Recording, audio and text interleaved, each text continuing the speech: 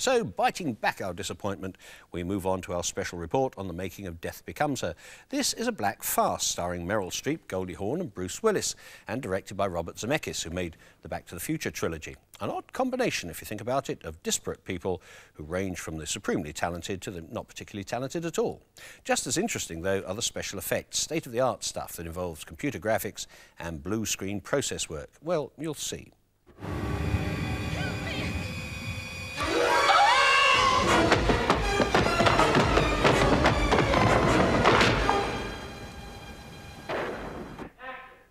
Robert Zemeckis, a director already well known for films like Who Framed Roger Rabbit, which pushed available technology to the limits, was posed an entirely new set of problems for Death Becomes Her. For example, how do you put Meryl Streep's head on back to front? It's me, Ernest Bentville. You pushed me down the stairs.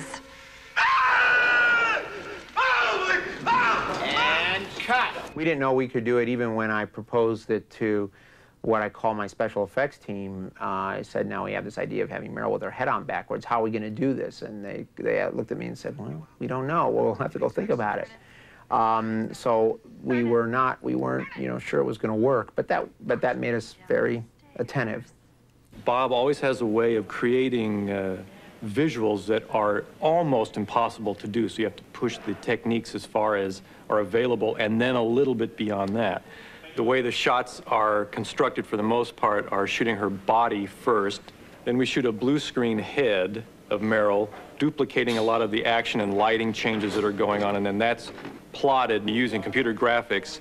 We match move her head frame by frame onto the body, which is all twisted around like a corkscrew, and it looks like it's all connected as one horrible, nightmarish piece. What's wrong with me? The key to the Goldie stuff was that I was so concerned that we weren't going to recognize her because we were exaggerating her features so much.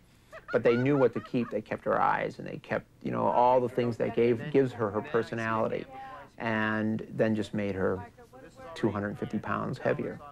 The danger with any film incorporating tricky FX and makeup is that less time is actually spent by the actors in front of the camera. Well, we had a really great makeup effects team.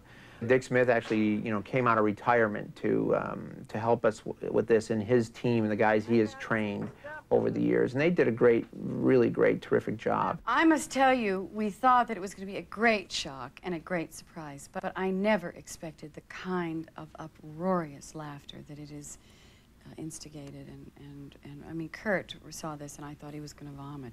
He was laughing so hard that, I mean, I actually had stopped laughing. I was beginning to worry about him because he was on his feet. He was out of control. How's my hair look?